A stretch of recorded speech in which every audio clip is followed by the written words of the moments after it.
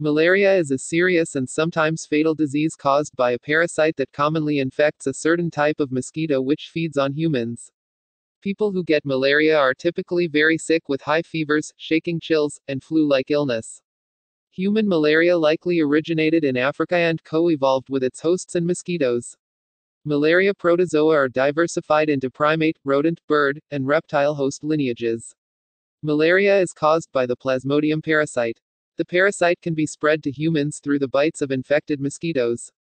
Its prevention and treatment have been targeted in science and medicine for hundreds of years. Since the discovery of the Plasmodium parasites which cause it, research attention has focused on their biology, as well as that of the mosquitoes which transmit the parasites. For thousands of years, traditional herbal remedies have been used to treat malaria. The first effective treatment for malaria came from the bark of the cinchona tree, which contains quinine. The mechanism of action is interference with the parasite's ability to digest hemoglobin. Because it is a weak base, it is concentrated in the food vacuoles of Plasmodium falciparum. It is thought to act by inhibiting heme polymerase, thereby allowing accumulation of its cytotoxic substrate, heme. As a schizonticidal drug, it is less effective and more toxic than chloroquine. However, it has a special place in the management of severe falciparum malaria in areas with known resistance to chloroquine. Quinine and quinidine also inhibit the spontaneous formation of beta-haemadin, which is a hemozoin or malaria pigment. It is very toxic product of the digestion of hemoglobin by parasites.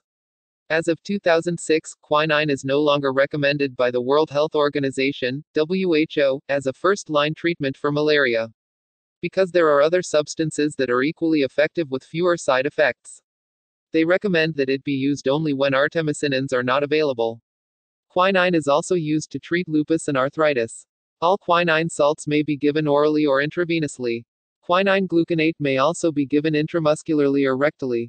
The main problem with the rectal route is that the dose can be expelled before it is completely absorbed. In practice, this is corrected by giving a further half dose. No injectable preparation of quinine is licensed in the US, quinidine is used instead.